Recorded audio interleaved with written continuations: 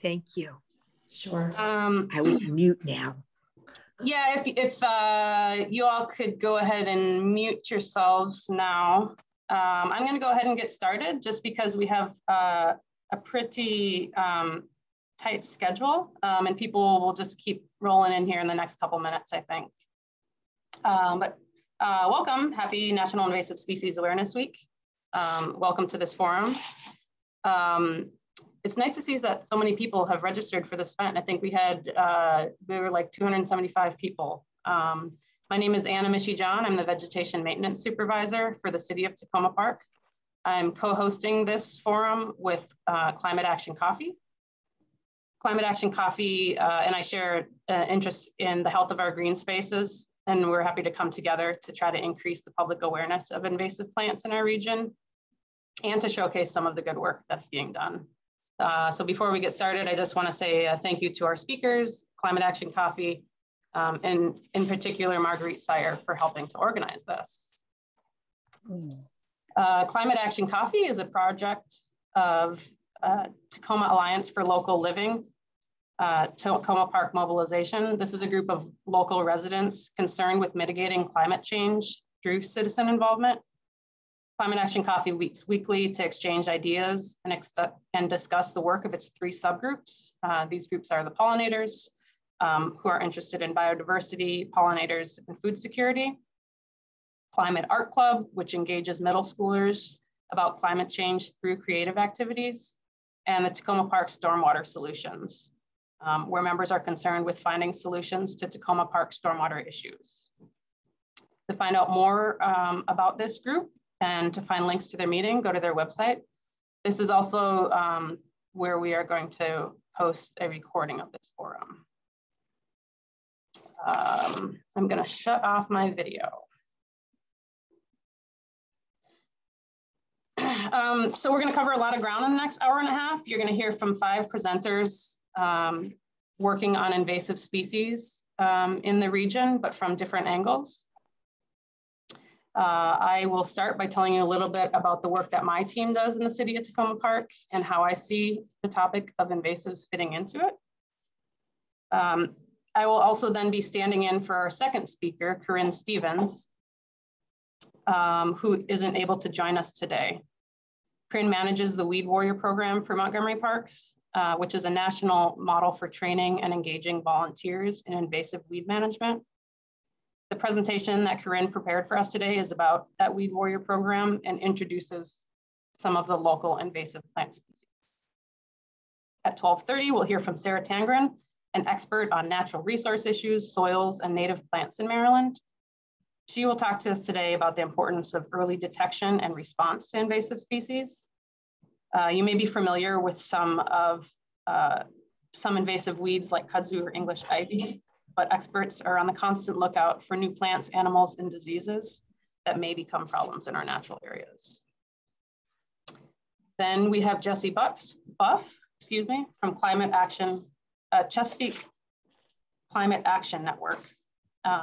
Jesse's made a big impact in a short amount of time addressing tree health and English ivy in Montgomery County. And our final speaker will be Lily Fountain of the Maryland chapter of the Sierra Club, and Brad Fallon from Delegate Lutke's office to have an update of proposed legislation regarding the sale of invasive plants in Maryland. We've reserved a little bit of time at the end for questions and answers. Feel free to enter questions in the chat box at any time, but we will likely be holding those until the end.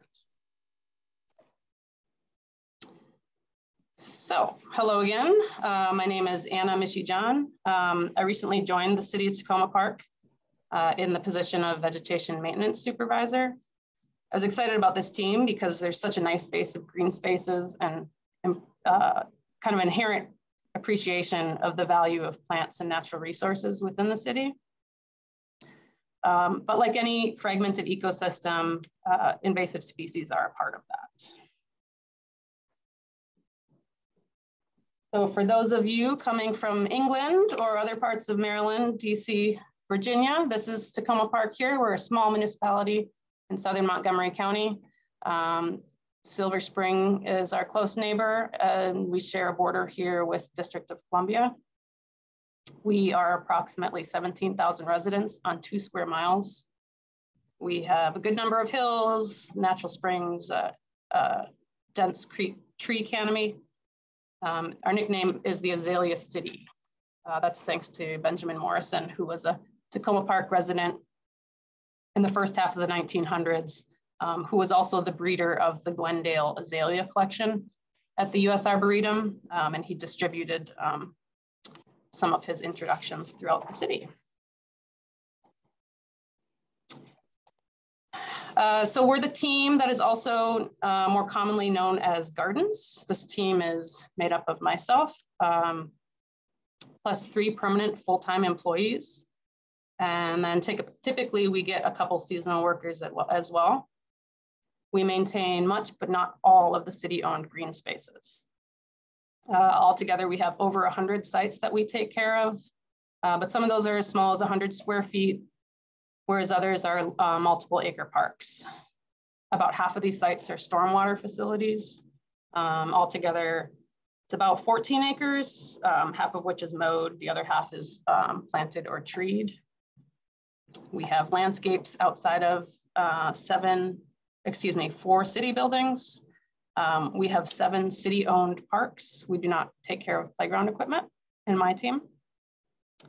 Bioretention facilities like the one you see here. And as well as we have a couple spaces that are specifically called gardens. And then I put on here open spaces or natural areas. This is something that's a joint effort within Public Works. A new open space management plan is in development with our Housing and Community Development Office. Much of what we do is what you would think of as gardening work. We take care of plantings around the city for aesthetics, public safety, ecological benefit. So doing things like weeding, pruning, etc. I believe horticulture is a skilled trade, and I want my team to be skilled in the plants and the proper techniques to take care of these plants. Most of what we do is hand labor. So unlike a lot of cities or landscape crews, almost exclusively. This is things where like this longtime team member here taking care of this, removing this huge grass, whereas it could otherwise be treated with herbicides. We also take care of tree care on our park sites, as well as assisting our city arborist. As I mentioned, bioretention facilities, those come along with a specific set of maintenance and reporting requirements. I also do design and installation on sites when they need either intensive overhauls or supplemental plants. We work really hard and we like what we do. So as stewards of these properties, we're trying to have well-maintained, aesthetically appealing public green spaces across our city using ecologically sound practices. We want to have the city plantings reflect and promote plants and practices appropriate for our region and conditions, and approach with long-term vision and best practices. I included this photo here because this is one of our sites along Carroll Avenue. The Girl in the Vine is just off to the side here. And we included this site in our work last fall because it touched on a few of our goals.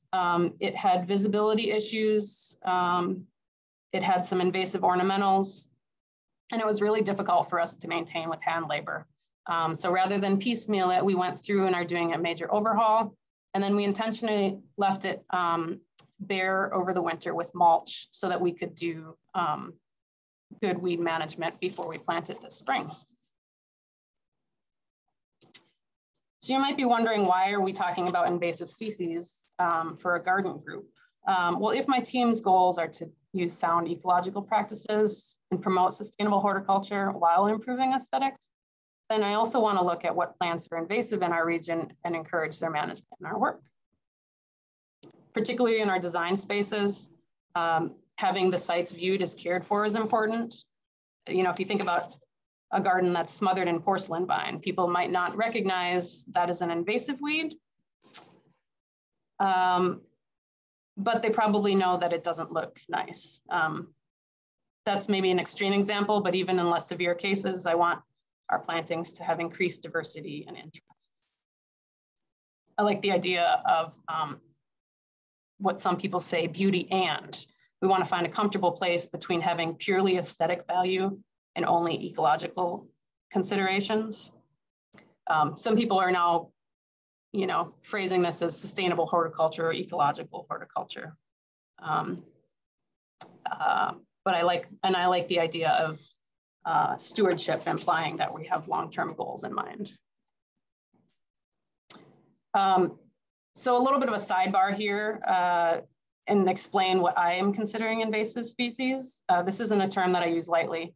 There's an entire field of study that goes into making risk assessments and surveys, and I'm relying on that information. I'm mostly looking at two lists when I'm talking about invasive species for the work that we're doing. The first is the Maryland Department of Agriculture list. This is the list that has about 40 plants that are either regulated for sale or considered for regulation. These would be plants that are for sale as ornamentals within the state of Maryland. Of these, we have about 17. And then the second list that I have here is the Maryland Invasive Species Council, which lists 244 terrestrial species of concern. Some of these are ornamentals, and some of them are weeds that people wouldn't want anyway. Of these, we have about 40. I'm taking a conservative approach by looking at both of these lists, but consider other factors into how or when to target them. So it's difficult to make an absolute statement for how we manage every single weed when our sites are so varied. But the first way that we do it is by regular maintenance across the city. A lot of just regular weeding will help keep things in check.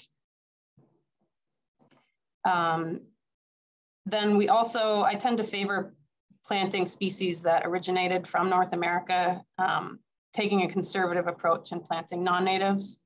And we will not be planting or replanting things that are listed as species of concern. Every site that we visit also gets non-native vines removed from trees. This is important to reduce the spread of seed as well as maintain tree integrity. Sometimes we may need to leave a plant that's considered invasive, but can prevent the seeds distribution until we're able to replace it. That would be something like cutting off seed heads on miscanthus. And then badly degraded sites may need more intensive redesign. Well, hey, Guy. These are pictures from one of our sites in Old Town, and I included these just to show you how we use those goals in our strategy together. You see here the Chinese fountain grass. This was a bit of a safety issue for low cars coming through. It was difficult to see. This grass is also on the Maryland Department of Agricultural list for candidate for regulated sales. I'm seeing it pop up a lot around the city. And then the third reason was that this is a prominent spot for us. This is a part of the commercial district. And I wanted to be able to showcase non-native and native plant choices. So you see the photo here on the right has the new planting. That's gonna fill in this year, and I think it's gonna look quite nice. And then just to show you the other side of the planting, it was full and had some nice plants as well as other invasive ornamentals, and just generally needed a little bit of a refresh. So we echoed those plants at the other end.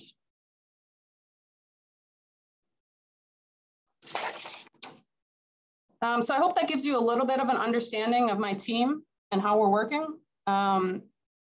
We have our work cut out for us, but I think we're making progress. I expect that in the next 2 years, we'll have removed all of the regulated plants off the Maryland list from our design spaces. And I expect that in the next 5 years, we'll have replaced most of the species of concern from design spaces. This is as well as making progress on managing species in areas where elimination is more challenging. So it's going to take time, but we will get there one truckload at a time. So that was pretty quick. If you have questions or you want to touch base later, feel free to email me or stop by and say hi if you see us out and about.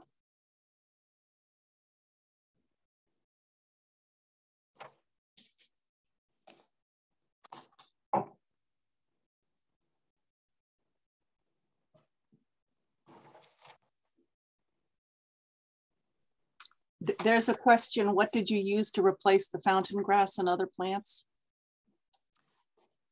In Old Town, it was, there were a bunch of things. There were some yucca, there's a dwarf wax myrtle, Coreopsis pubescens. There's probably a dozen things in there. I can give you a species list later if you're interested. Now, for those of you who didn't catch the very beginning, I am going to be filling in for Corinne Stevens. She isn't able to join us today.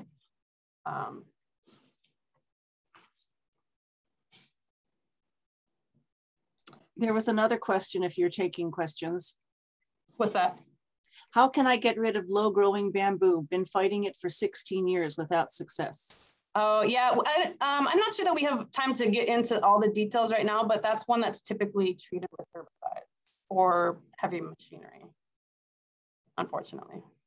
Hey, all, I just posted an answer in the chat. All of these how do I remove questions can be answered by your state's Home and Garden Information Center, and they'll give you really good up-to-date advice.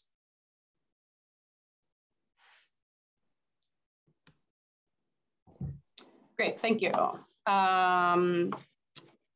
Okay, so again, still Anna, just standing in for Corinne here. She prepared this presentation, and I'm gonna do my best to cover the material about the Weed Warrior Volunteer Program.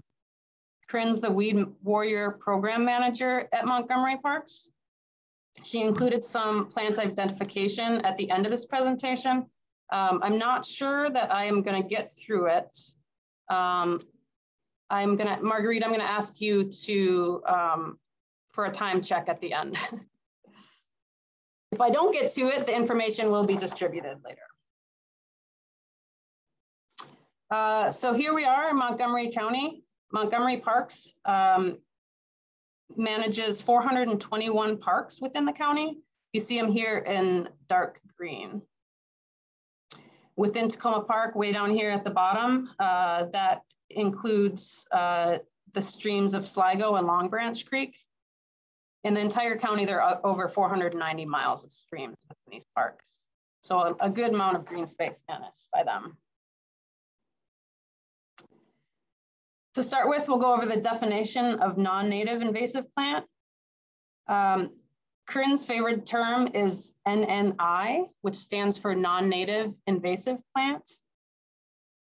And NNI is a plant that evolved in another part of the world, which is capable of spreading rapidly, causing ecological or economic harm, or is a threat to human health. Always remember that some non-native plants stay where they're planted and don't spread or threaten natural areas. Weed warriors are only authorized to control NNIs that are taught in the trainings. We'll get to some of those examples a little bit later. So the other end of the spectrum then is what we're calling a native plant. This is something that is part of a balanced natural ecosystem that is developed over a long period of time within a particular region or ecosystem. So everything is native somewhere, but native flora and fauna have evolved together and often depend on one another for survival and reproduction. The Weed Warrior program empowers community members who may not have previous backgrounds in plants or ecology to help Montgomery Park staff manage NNIs. This was started in 1999 by the then vegetation ecologist for the park. And Corinne took over this role about 2.5 years ago. And in that time, she's really focused on revigorating the volunteer program. The top priority for the program is to save trees from NNIs. When an NNI smother or girdle trees and shrubs, they also shade out low-growing plants and inhibit wildlife movement. The added weight of the vines, like those in this picture, also put strain on the trees and make them more vulnerable to blowing over. Unhealthy trees are unable to put out nuts or fruit that wildlife depend on, and trees covered in non-native invasive vines eventually die. So the first priority species of the Weed Warrior program are all these vines. The program is also ready to start moving from a strictly invasive control to a restoration paradigm, which means that they will be engaging with weed warriors in monitoring and other activities like plantings in areas where dedicated weed warriors are already working to control non-native invasives. You see here, these are the hand tools that are authorized for weed warriors to use on public land. These are also available from a tool library, so the lack of tools should not prevent you from becoming a volunteer. Even if weed warriors are adept at using herbicides, power tools, machetes, mattocks, flamethrowers, or shovels, they may not use them on park property due to safety concerns and to limit soil disturbance.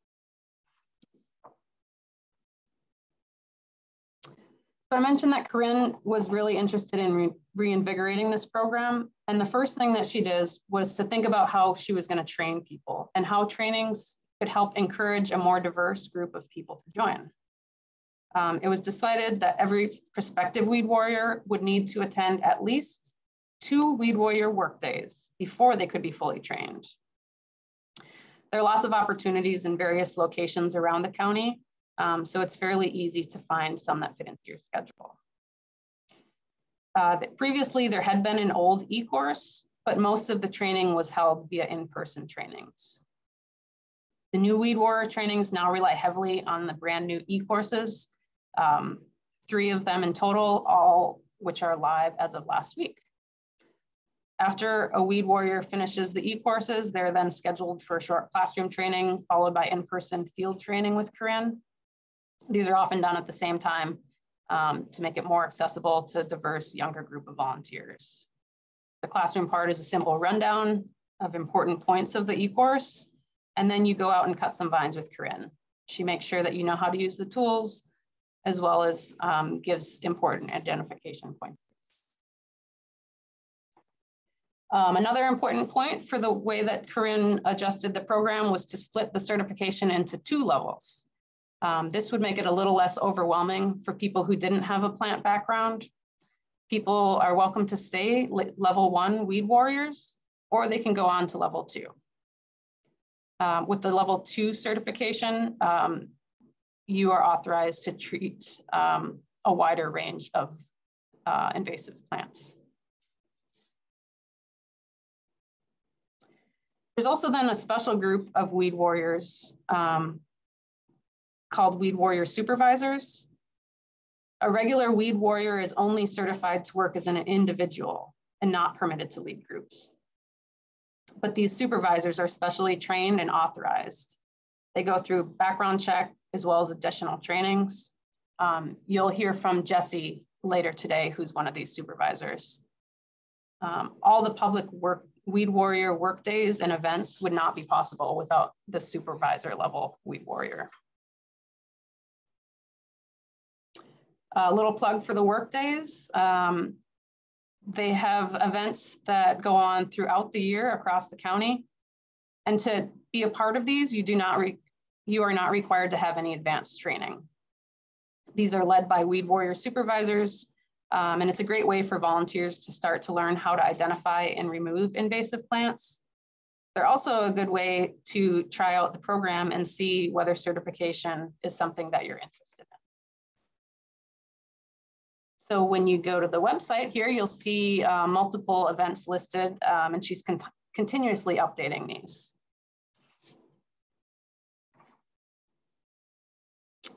The new e-courses look great from what I've seen. They're very well produced and well worth your time to go through.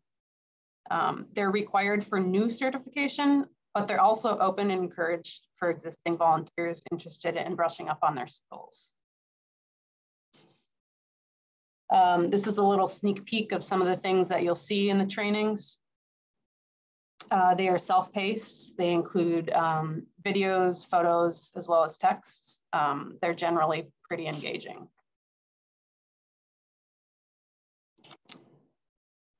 As I mentioned, the 2 certification levels, the main difference is how many species you're allowed to target. So with the level 1, it's all controlling the first priority non-native vines. It's important to note that anyone certified before 2020 is automatically a level 2 certified weed warrior and may control any of the additional weeds.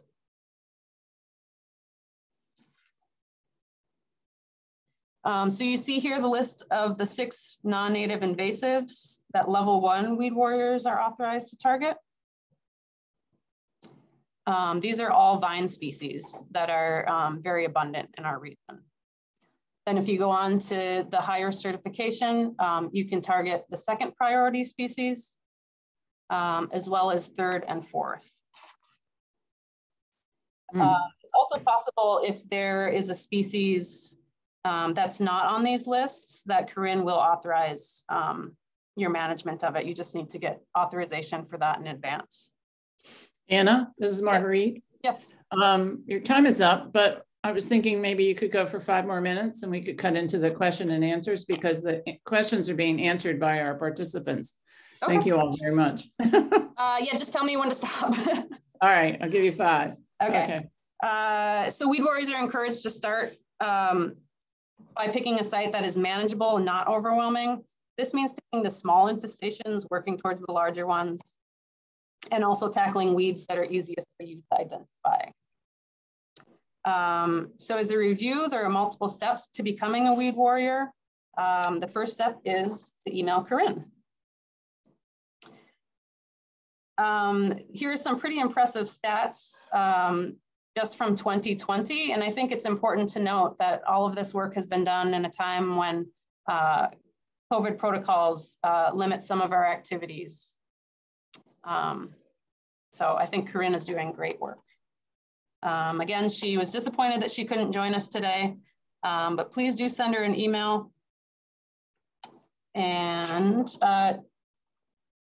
do you want me to stop there, or do you want me to intro Margarita into any of these? You can intro. Okay. Okay, so this information is all going to be distributed later. So this is, I'm just going to go over a couple of the very common invasives in our region. You see here English ivy. This is all over the place. This is a perennial evergreen. If you're looking out nowadays without leaves on the trees, you can see it very easily. It can grow as a ground cover, but when it hits a tree, it climbs vertically. That's an issue for the tree health, as well as that's also when it sets seed. So what weed warriors do is they come through and they sever the vine from the trunk of the tree here. Japanese honeysuckle, semi-evergreen vine. The leaf shape can be hard to go by because it's variable. You see here some lobed shape, as well as the more often what you see are these oval leaves. The new growth of the stem might be red, but as it ages, it gets this dark kind of papery bark. It twines very tightly around plants and may even not leaf out until it reaches the top. Kudzu, I had never seen so much kudzu before working in Montgomery County. This is one that was actually intentionally introduced and then got away from us. It was thought to have agricultural value. And now it grows very quickly up trees in wooded areas. Can grow feet per day. It puts out these sort of pretty pink flowers at the end of summer. And each section that's rooted in the ground can put out over 30 stems. So that's a lot of biomass invading our areas.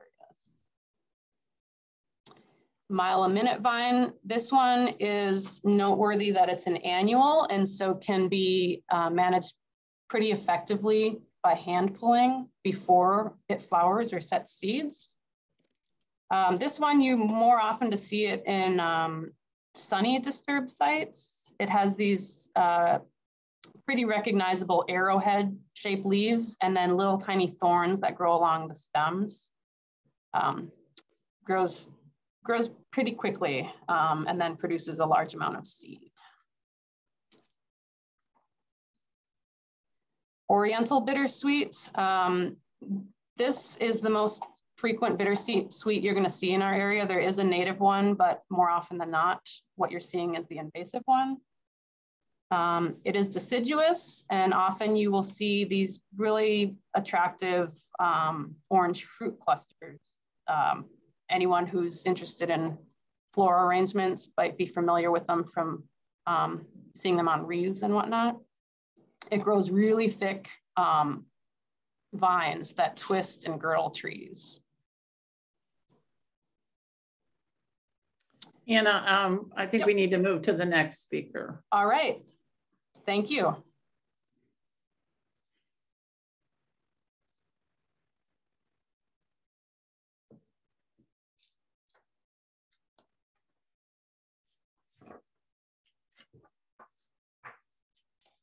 Is that me? Is that Sarah? Who's the next speaker? Oh, Yeah, Sarah, go for it. All right, I will share my That'll be you. screen. Yeah. I was so busy answering questions in the chat. I'm like, what? Thank you, I appreciate it.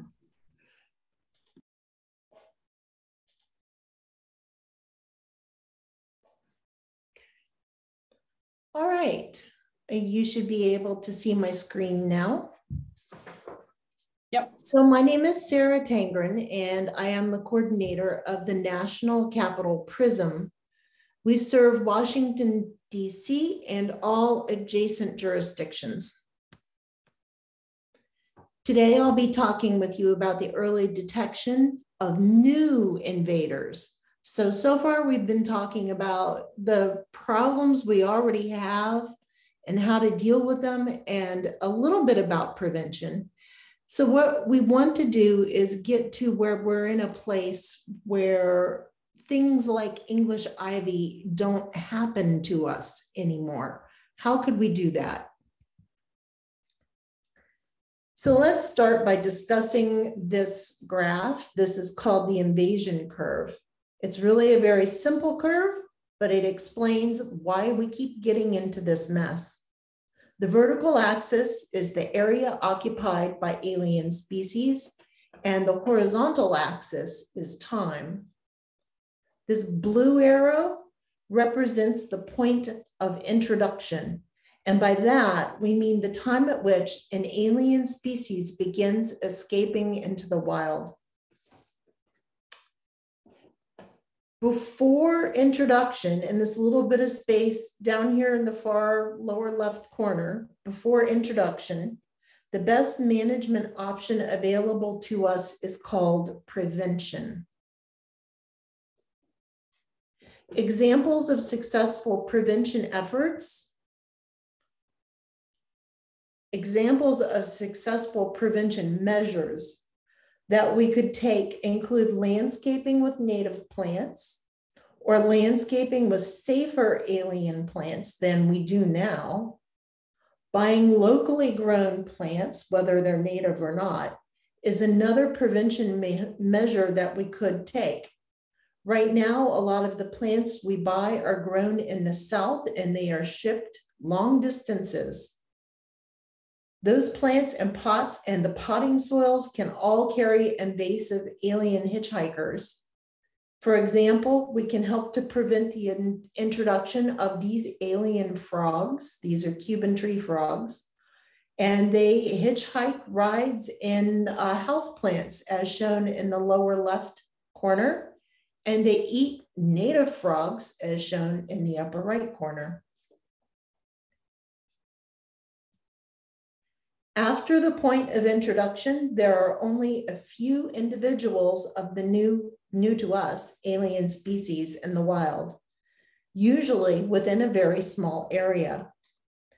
Also, the rate of spread is slow, as indicated by this gentle slope on the curve. The best management option for us at this point in time is to find those escapees, the aliens that have made it into the wild, and eradicate them. An example of an eradication effort that is going on right now in Northern Virginia is the two-horned trappa. It is an aquatic invasive plant that has been spreading from pond to pond there for about 20 years. Remember, I said when these things begin, they tend to proceed slowly. And so far, we have found it in only 76 ponds in 20 years. We could easily eradicate this plant if we had funding. And in so doing, we would save taxpayers millions of dollars by preventing it from reaching the Chesapeake and ultimately the rest of North America. As an alien species continues to spread and cover more area, the rate of increase also increases, as indicated by the steeper slope on the graph. We are seeing this with the two-horned trappa now, whereas it used to spread 1 or 2 new ponds per year, it is currently spreading 10 to 20 new ponds per year. This part of the curve tends to be, and this is critical, this is the part of the curve where the public tends to become aware of the situation. Somewhere on this slope, the area covered becomes so large that eradication is no longer feasible. So our awareness starts after the option for eradication is passed. The best management option available to us is called containment. It involves slowing or preventing spread to new areas. Spotted lanternfly provides an example of a containment effort. Since it was discovered on a shipment of landscaping stones in Pennsylvania, so we shipped landscaping stones from China to Pennsylvania. And now we have this. People are working to limit its spread into new areas. Some alien species continue to spread until they occupy all of the available habitat. Our only option here is called long-term management. Our options truly are not good by the time we reach the right-hand side of this graph. Which brings us back to the topic of English ivy. Either we manage the ivy of our forest or our forest will die. No one has infinite resources, so we have to prioritize the places we will protect and pray that a biocontrol can be developed. So, how do we break this cycle? We have to get out of this cycle. In 2017, the National Invasive Species Council proposed the Invader Detectives Program.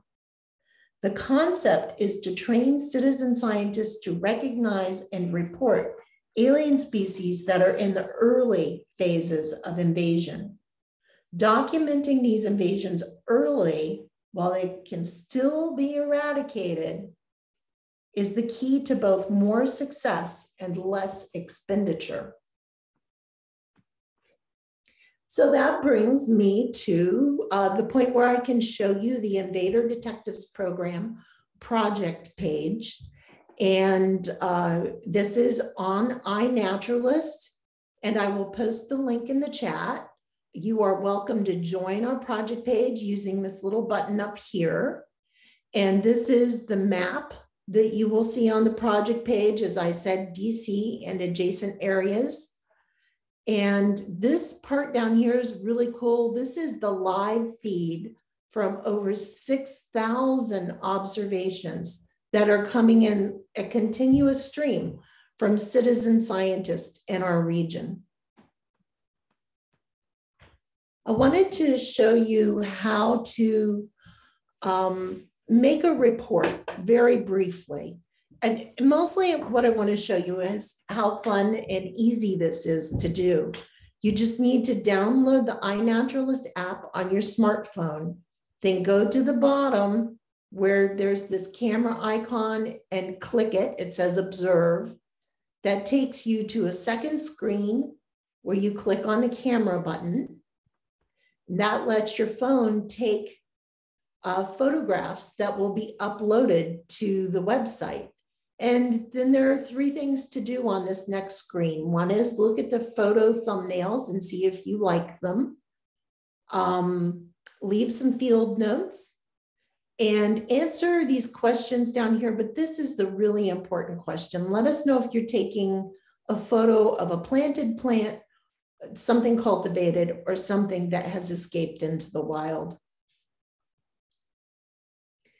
Very briefly, I want to show you some pictures of some of the early detection species. We are tracking 41 species, but so here are just 3 to show you some evergreens that you can actually go out and see and report right now.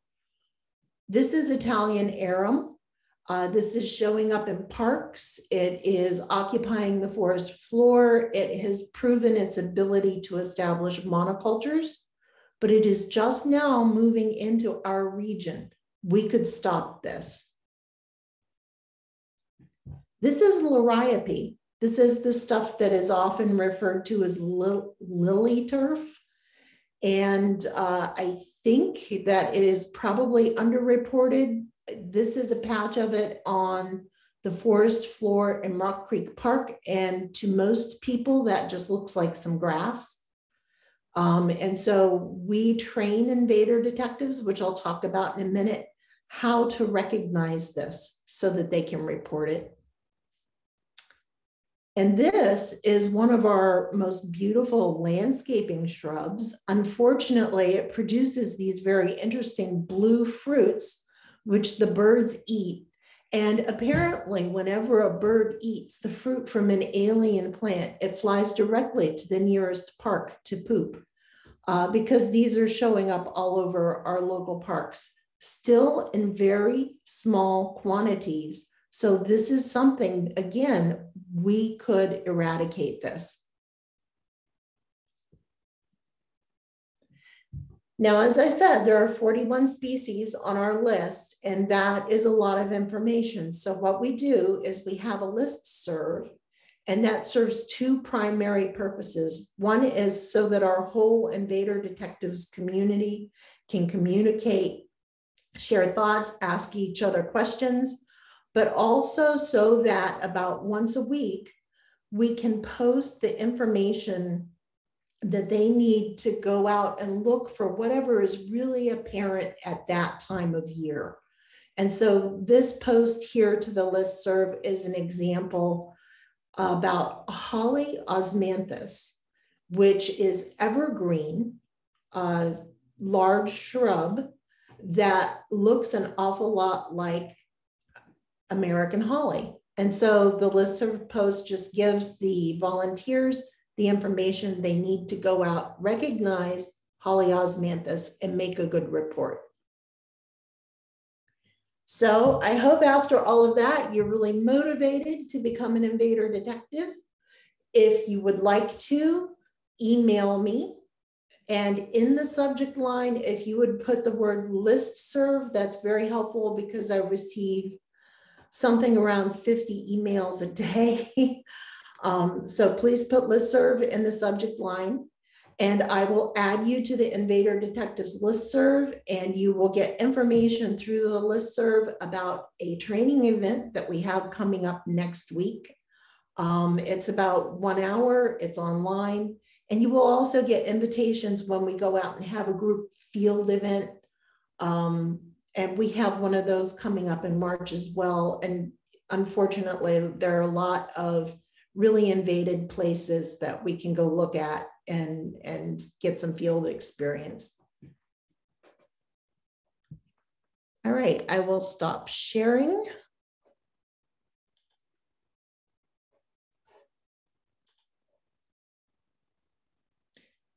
And I think we're holding questions to the end. So do we go to the next speaker? Let's go ahead with Jesse's presentation.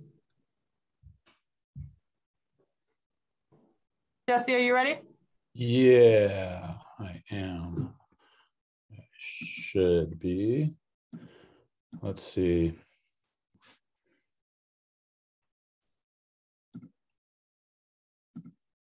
All right. Can you see my screen? Yeah, can you make it full screen? Let's see. Yeah, that's better. That's better. Yeah, somehow I lost my notes though. I'm gonna escape real quick. Yep.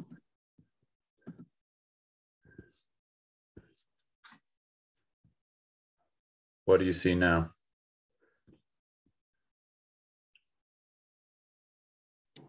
We see your notes. All right, so let's let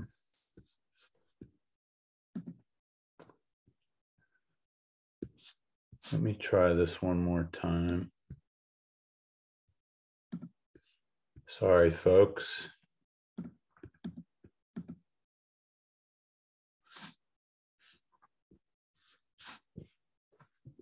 Okay, so Now we see the right screen. yeah, unfortunately, I don't see my notes. Oh, how's that? It's fine. Good. Okay. Hi, everyone. I'm Jesse Buff. I am the Invasive Vines Program Coordinator with the Chesapeake Climate Action Network. I'm going to talk a little bit today about how we got to this program and what we're doing and where we're going. I'm going to build a little bit on what Anna and Sarah have already talked about, but with more of a focus on vines and what we're doing about them. Just to review the numerous threats that are posed by vines. They, as many of you know, they smother trees and shrubs, they block light, they shade and outcompete low-growing plants, they inhibit wildlife movement. If you can imagine, our nuthatches and woodpeckers can't move up and down the trees looking for insects if there's a thick English ivy vines preventing that. I think probably most importantly, they make trees more vulnerable to blowing over in storms due to their added weight and surface area that they create. And of course, they climb, twist, and strangle trees and shrubs, eventually girdling and killing them by cutting off the flow of water and nutrients.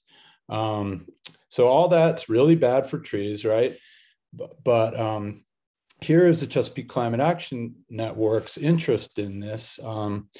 Climate change and invasives are really something of a double-edged sword. Climate change will positively affect many invasive plant species, meaning that they will continue to grow exponentially. And it will also stress the trees that are already stressed by vines. So we saw this with the sudden oak decline a few years ago, where we had climate change contribute to the death of a number of oaks in this region. So the added stress of vines is really going to be a 1-2 punch. So we're going to have a lot of trees dying because of vines. And when that happens, we lose a key tool in our ability to both mitigate climate change, because trees sequester carbon, they store carbon, as well as adapting to it. Trees help cool our local environment, and they mitigate stormwater runoff. So they really help us adapt to climate change. So if we lose those trees, we're going to be losing this really important natural climate solution. And the good news here is that saving trees is much easier and it's less expensive than planting them. And when we save trees, especially large trees, we're getting a bigger bang for your carbon dollar because larger trees sequester more carbon, store more carbon than younger trees. So just a little bit of background of how we got here.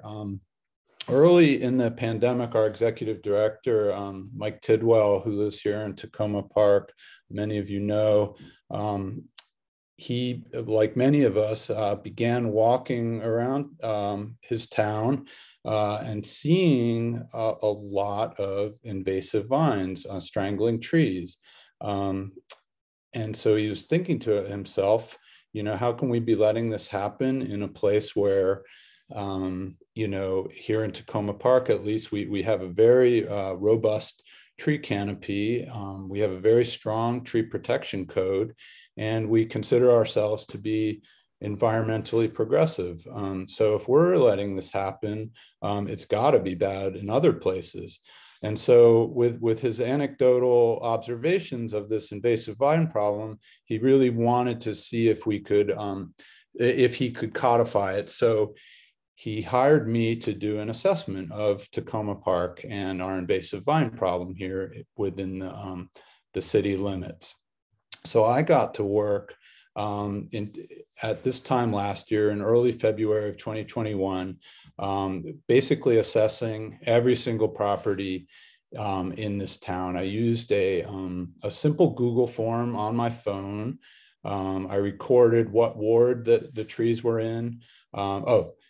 I should back up. I recorded basically every tree that was significantly affected by invasive vines that I could tell within the city limits. I recorded the wards, the addresses, the property types, whether it was a school, a park, a single family home, an apartment building, so on and so forth. Because this was in February, I mostly recorded evergreen species, which were English ivy and winter creeper, but I also did note deciduous vines such as wisteria and porcelain berry where I could, but it was harder to see those vines because they didn't have leaves on them. And it was also hard to key them out, especially at a distance, but I noted them where it was pretty obvious.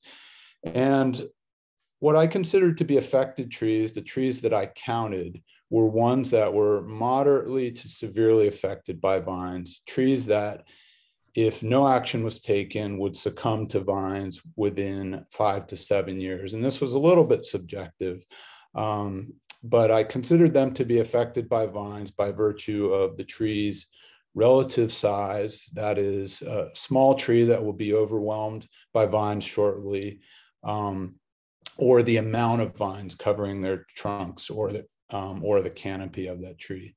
And I also took note of priority trees, such as this one in this slide, you know, trees that were really, really hammered by these vines, or a property that I considered a priority would be one that had a lot of trees that were being affected by vines, or one particularly mature tree that was, you know, gonna die because of the vines. And so what I found in this assessment was pretty striking. We had over 5,000 trees within limits of Takoma Park that were moderately to severely affected by vines. And these were mostly on single family homes, properties, and as well as parks. And taken together, homes were 47% of the affected trees within Takoma Park, and parks were another 27%. So together, that's 74% of all affected trees were both on single family home properties and parks. And so that's where we've focused our efforts since then. So shortly after I conducted this assessment and we put it out there to the world, I wrote it up. It's on our website. We turned this assessment into the Takoma Tree Saver program. And we started with formalized volunteer events last April. We got some good press on WAMU. Some of you heard the story. We were also covered in the Takoma Park newsletter and the Maryland Matters online Maryland Politics magazine. And so what we've been doing since we started, we hold volunteer events every Saturday morning. We meet at a central location here in Takoma Park. And we meet at 8:30. And we're taking really a multi-pronged approach. So from the beginning, we started going door to door. We gave volunteers, we would train them up fairly quickly. We would go door to door, and volunteers would have in hand a list of all the properties that I had identified that had invasive trees or invasive vines. And people would talk with the homeowners and tell them about the problem and offer to cut the vines off their trees right there on the spot. And so we did that, but we quickly realized that this was a little bit kind of slow going. So we quickly pivoted to doing group events on park properties where there was a real concentration of trees. With vines, and that way we really started kind of cutting as many vines as possible. We really started getting our numbers up quickly, and this is I have to give a shout out to the Montgomery County Weed Warrior program, because our collaboration with Weed Warriors has made our success possible. So we've been really focusing for the last couple months on parks and on rights of ways within the town. In some cases, apartment buildings that had a lot of trees that were affected. And the other way that we're doing our work is that I'm trying to find people who are interested in doing this work on their own, and I call them Takoma tree stewards. And these are people who I train to basically interact with their neighbors and do the work on their own time. And so these are the three ways that we're doing the work: door to door, focusing on concentrated areas through group events, and having these nested Takoma tree stewards in their neighborhoods. And so our results are pretty cool. I'm really proud of what we've done. So we've hosted 42 Saturday events since last April. We've had close to 270 total volunteers, and of these, 165 are unique volunteers, meaning those are the delta between those are people that have come multiple times to multiple events. And we've contributed more than 18,000 total work hours to the community. So big shout out to all of our volunteers. Of the almost 5,000 trees that we originally identified, we have cleared vines from almost 3,500 of those trees, and that's about 69% of the originally identified trees with vines. So we're getting close to our goal of clearing all of these trees. What makes this successful? I think people really like it because it is a tangible climate action. A lot of people have what we call climate anxiety. They're worried about climate change. They're worried about not doing enough. And this is something tangible that people can do. And it's fun. People like getting out there and killing bad stuff. It's fun to feel like you're helping these majestic old trees. Another thing that really makes it work is our wonderful volunteers, and I want to give a shout out to those of you who are volunteers with us. I saw a couple of your names on the Zoom. We've had a number of repeat volunteers, people who keep coming out week after week. And then we also have super volunteers, people who actually do the door-to-door work. They communicate with their neighbors, and they do follow-up calls. They do visits to people who have expressed an interest in having their vines cut. And again, our partnership with Montgomery Parks and the Weed Warrior program, we couldn't do it without them.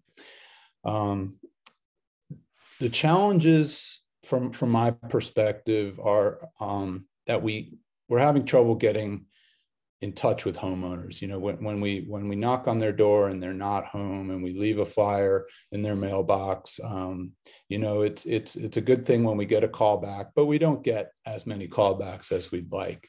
And another challenge is that it's hard to reach the owners of apartment buildings and multifamily dwellings.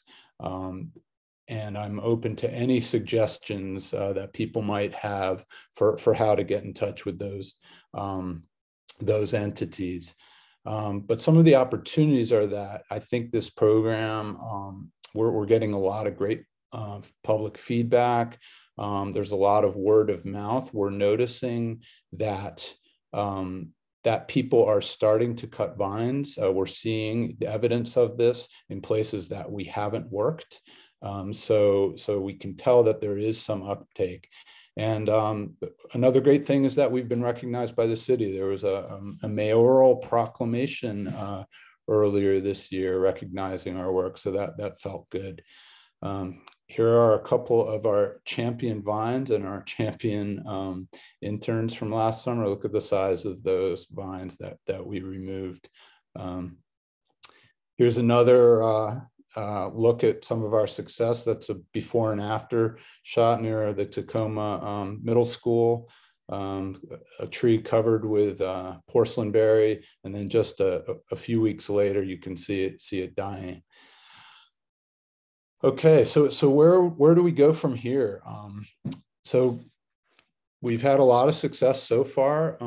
Over the next few months, we're going to be finishing the parks. We're going to be clearing all the vines from the trees that we've identified in parks, and we're almost there. We're going to finish our door-to-door work. We're going to prioritize the unvisited homes that we haven't yet reached, as well as the priority houses, and we're going to be starting that work pretty soon. We're going to continue our outreach, you know, putting messages out on listservs, on Takoma Park social media. And the other thing that I really want to get off the ground that's been a little bit slow to start, I'll have to admit, is the idea of the tree stewards. And these are the people who are embedded in their neighborhoods, people who I'm able to train. These are boots on the ground ambassadors for the program. They really complement our work because they can get out there and kind of strengthen our messaging and work with their neighbors to rid their trees of invasive vines. And they can do this on their own at their convenience, that they can do it in the evenings, in the mornings, whenever they have time. And also their local knowledge is key. So if you know anyone that's interested in becoming a Takoma tree steward, please send them my way. We're going to be moving actually over the border into Takoma, DC quite soon. So if anyone has contacts in that neighborhood, we're going to be starting that work pretty soon. In fact, I've got an intern out there today who's doing an assessment in Takoma, DC. And the other thing that I'm excited about is that we want to export our model to other places. You know, with the success that we've seen in Takoma Park, people are starting to come to us to say, hey, how can I get this a similar program started in my town or in my community? And so we want to develop a number of tools that we can help people get their own programs started. How can you become involved? You can come out to any one of our work days every Saturday morning. You could become a Takoma tree steward. As I mentioned earlier, please send me an email. I'll put our website up on our last slide. You can talk with your neighbors about invasive vines and let them know about our program. We're happy to come do the work for them. You can snitch on them to me if you want. The other thing that I highly recommend is that you become a weed warrior through the county. This is the best way to learn about invasive plant species and get trained on it, even if you don't ever do any work on county property. Not that I would suggest that, but it is a great way to learn about invasive plant species. So with that, thank you. I look forward to hearing from you. Send me an email. Check out our website. Send me any suggestions that you might have, and I appreciate it.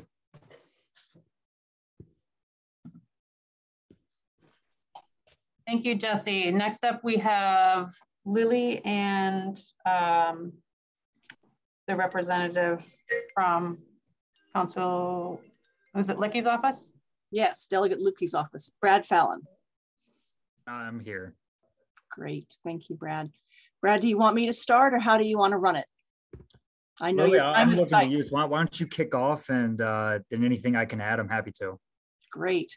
All right, well, can you pull up my PowerPoint, please, Anna?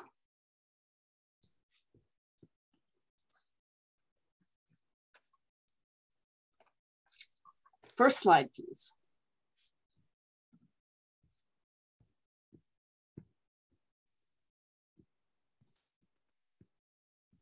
First slide. Okay, great, thank you. Hi, everybody, I'm Lily Fountain. I'm with Maryland Sierra Club. I'm chair of the statewide committee, Natural Places Committee, and we work with trees, native plants, wildlife, streams, and land use issues for Sierra Club. We have many work groups and many campaigns we're working right now on, including a campaign for the invasive species bill and also a campaign for stream restorations, which also have a big impact on invasive species along our streams. So I also have with me the Chief of Staff for Delegate Lukey, who is the sponsor of the invasive species bill, invasive and native plants bill. And so I'm going to be reviewing that a little bit with you. I'm not going to spend, I'm not going to spend much time on these two. I just want to emphasize that the general public does not understand why non-native plants are not good in the sense that they don't feed our wildlife and have advantages in growing and expanding that native species don't experience because they have predators that evolve with them. So that's just an important point. I would, make sure we always share with people. We're trying to explain why this is a bad thing. Beep. Another health effect you're probably aware of is the connection between Amur honeysuckle and ticks. I myself, from my invasive work, have experienced exposure a couple of times. And so that's an important thing to know. And also, there was so much concern about parks this season, and that invasives are a big issue for the parks also. Beep. So when Sierra Club and other organizations, we knew we wanted to do stuff, and initially Delegate Lukey called us and said in 2021, hey, I'd like your support as I develop this bill. And we had a nice bill that prohibited the use of state funds for invasive species with some exceptions. But it was still a huge problem. And as you know, we alluded to the Department of Agricultural list several times. I mean, ivy isn't even on that list, so there's a lot of problems with that list. So we knew we had work to do. Beep, beep. I think we skipped back a little bit, please. All right, there we go. So just some of the many organizations. PRISM, I apologize, I don't have you on the list. They are very important too, but these were the ones we were working immediately for some of our meetings. Sierra Club, Maryland Native Plant Society, Nancy Lawson, who wrote a great book, The Humane Gardener, Deborah Landau from the Invasive Plant Advisory Committee, IPAC, Wild Ones with Marnie Bruce, National Aquarium, Nature Conservancy. They have been very involved, Chesapeake Bay Foundation and many others. So there's many environmental organizations that are involved in this because it's been mentioned, we're all concerned about it and we know about it. The farmers are interested in this issue though also because of their crops. Of course, we've been talking about DNR, lawn care companies, and weed warrior programs we've talked a lot about, and Department of Transportation. They actually are concerned about all the dead trees falling on the roads and some other issues. Beep. So beep again. So what I want to tell you about is this bill that is in relatively promising shape in the Senate right now. And what this bill is called is Invasive and Native Plants. And it will require MDA, the Department of Agriculture, to conduct assessments of the plants that are in a very good reference. Maybe some of you have this on your bookshelf, The Plant Invaders of Mid-Atlantic Natural Areas, that is being currently revised, is being led by Jill Swearington. And it's a great book. It's got about 8, the new version is going to have about 80 species. The old one had 55. It's a big advance over our previous things. I do have a link. I don't know if we're sharing the slides later, but I'll try to cut and paste it into the chat later after I get off for where you can actually get this version online. And also, it would let them categorize some other things if they weren't in the book that could be there. Beep. So that's a really big step. As you can see, there's so many species that were mentioned today that weren't even on the current list. Also for native plants, they're going to list native plants for alternatives. Somebody asked that question in the chat. So that's part of this bill. And also to prioritize the use of native plants whenever possible. Now they do that a lot, but more encouragement for that. So beep. So now it's a little civics lesson, which you may be completely aware of, and forgive me if you're already aware of all this. But to make some of these changes at the state level, we have to understand how things go. So you get a bill. So hopefully you work with the legislator to get a bill that does what you want it to do ahead of the session. And then it gets read into the whichever chamber it's starting with. A Senate bill starts in the Senate, a House bill. Some bills are cross-filed, the same version in both houses at the same time. Sometimes it's just one bill, and it gets immediately referred to committee. So the first step that sometimes the public isn't aware of is it has to get out of committee. If it doesn't get out of committee, it can't be voted on by your legislator on the floor unless your legislator happens to be on the committee. So that's very important. And then if it passes committee, it goes to the floor, and then it has to be voted on by all the people in that house. And that's the third reading. And then it goes to the opposite chamber if it passes that chamber on the floor. And that's where we are with the Senate bill for this invasive species. So that's very exciting. So I'm here today to encourage you to help get it through the House on the other side and then to the governor. Okay, so the governor is the final step. I think it's not showing up too well. That gray line at the bottom is getting the governor to sign it. So we have to get back to the House from the Senate and get it through the committee there. Then we have to, and maybe Brad can give us some more insight into all this. And then any kind of working out of the two different versions of the bill and then getting it to the governor. So that's our goal. And what I want to do, beep, can you, okay. So, so here are these steps that I just kind of went through, going through the first committee to the floor, the second over to the other chamber, the other committee, then the floor, and then the governor, okay? And then we're going to celebrate at the end if we can, really work at the state legislature level for improving this situation. Beep. So, you meeting with your legislators the best. A sign-on letter written by someone else adding your own comments is something probably many of you receive if you belong to any of these groups, that we often do that. And I just really want to beg your support for this bill. We have had a lot of support. I mean, Delegate Lukey has told us that, there's a lot of people interested in this bill. Hoping this will pass, saying, oh, that sounds nice, I hope it passes, is the least effective strategy. So I hope that's not the one that you're going to be doing, but I'm going to give you a link, beep, beep.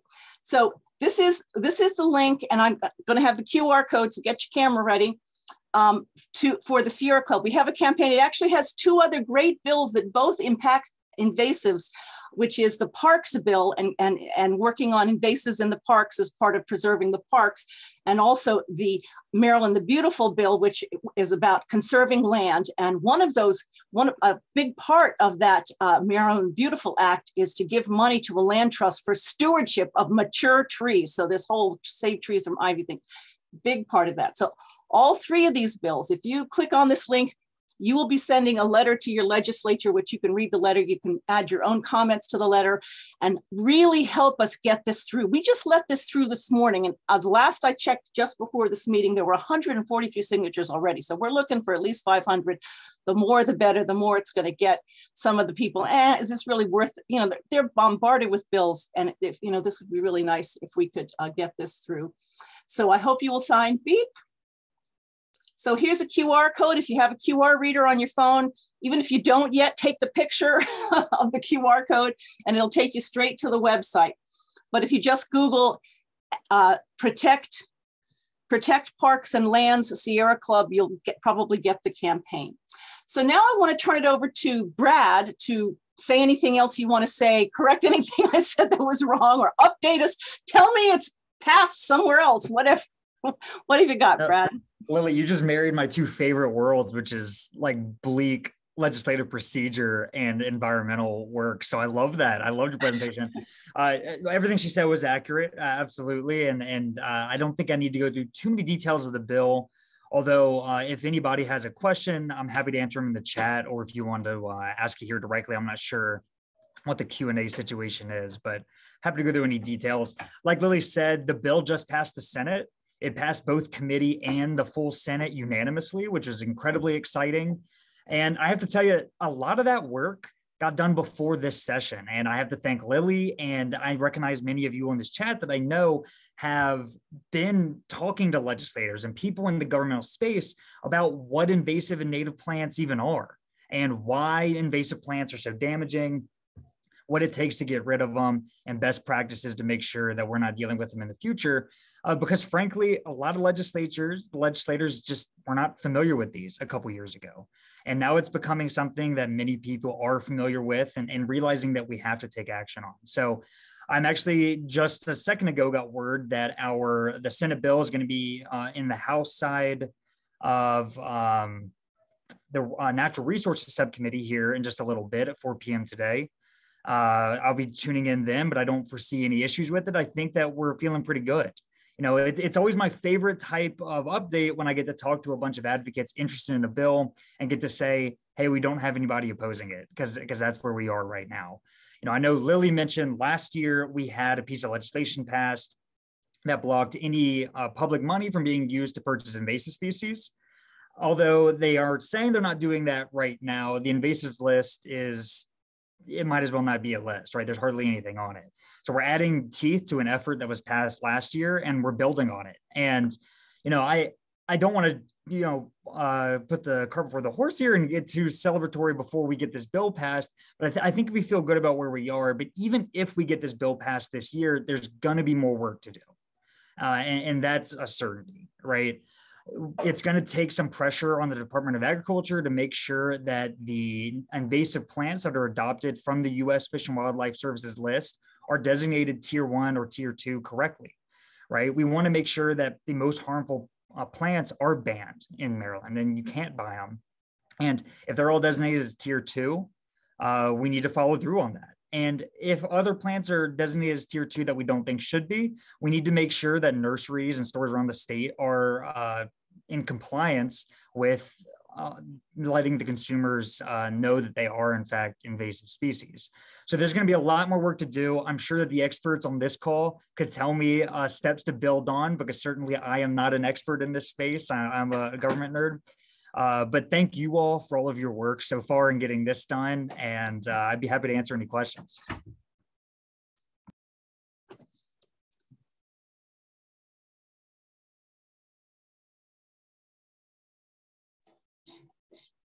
Marguerite. Yeah. Okay, I just stopped sharing the screen. Okay. So we have a number of questions. that have come through our chat. And it's a little difficult. It's never easy to prioritize questions that have come through the chat. I have some that I think really would best go to Corinne, but Anna, maybe you can handle them. One is, does the city of Takoma Park have codes related to Tier 1 invasives? So the city plant code does not cover, it does include a few species. It includes bamboo and things from encroaching on neighbor properties. It doesn't prohibit the planting on private properties. Okay. If I could add to what Anna's saying, though, there is code that is supposed to prevent the homeowners and landowners from allowing noxious growth. And I don't know how often this is actually enforced. Am I right, Anna? You probably are. That's something that goes through our code compliance office. And they're very specific about what is considered noxious. So some of these ornamentals would not be considered noxious for that, is my understanding. Sarah, I have a couple questions for you. Thank you, Anna. Once a citizen scientist posts something about invasives and identifies an invasive plant, what do they do about the plant? So I'm guessing that the question means once they post it to the iNaturalist and invader detectives. Yeah, I think so And too. that's a really good question because we have a list of 41 species, and the way that we got that list was by having all of the cooperating members, the parks and some other land management agencies vote for things that they have the desire and capacity to respond to once a report is made. So people who are reporting things through iNaturalist, their information is getting used and it is helping. It's not just an exercise and let's make a report, right? That being said, it does get complicated because some land management agencies voted for some things while other land management agencies voted for others. So it doesn't mean everyone that belongs voted for the same species. And also a response can be any of a number of things. So if you have staff, you could, or weed warriors, you could send someone straight to the site to clean up a small infestation. If it's a bigger infestation, you may have, your response may be to use the report as documentation that you can go up the chain in your organization and say, we need funding in order to respond to this. So right now, they don't have that documentation. Okay. Yeah, and I would just echo that I've found some of those reports useful for me as well. And this is another question for you, Sarah. Is the invader detection different? How is the invader detection program different from Weed Warriors? So they work together, and Weed Warriors can be invader detectives. All you have to do is whip out the phone, take a picture of the issue, and report it. So most of there's overlap, but the Weed Warrior component is about removing. The invader detective component is about documenting. Okay. Thank you. Anna, are you prepared to answer any questions about Weed Warriors? I can try. Jesse is also on here. He is an experienced Weed Warrior. All right. Well, maybe between the two of you. We had one question about why are kudzu wisteria only 4th priority? So my understanding from talking to Corinne about that is for kudzu, for example, is that it's so widespread that it's not the most effective thing to go after. Jesse, do you have other thoughts on that? Yeah, I think so. And it could just be prevalence too, or the way in which it's distributed. Like it could be sort of the patchiness where it's really bad in certain places, but not as widely distributed, such as English ivy, but I can't confirm that. I could add a thought to that. I'm with the DC Department of Energy and Environment. And for us, for our organization, that's a top priority. And it's specifically because of what Jesse said. But in the District of Columbia, we've done pretty good at controlling it. And we think, you know, we'll get scattered small reports and we'll get on top of it. Okay. And then here's a question that somebody asked about in terms of weed warriors, are there any parks or areas that have been particularly successful for weed warriors in the county, like where they've made a difference? I think I think that's a question for Corinne to point out the best spots, but there definitely have been. I will tell you one thing about that. If you are hiking on a trail through Montgomery County and you are not seeing trees that are being killed by English ivy, it's mostly because of weed warriors.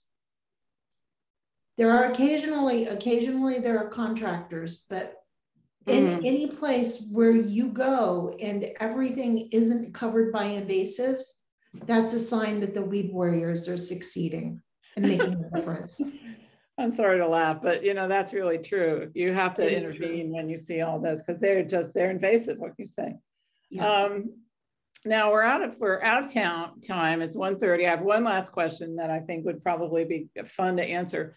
Are any of the invasives fit for human consumption? Yeah. Yeah, like what?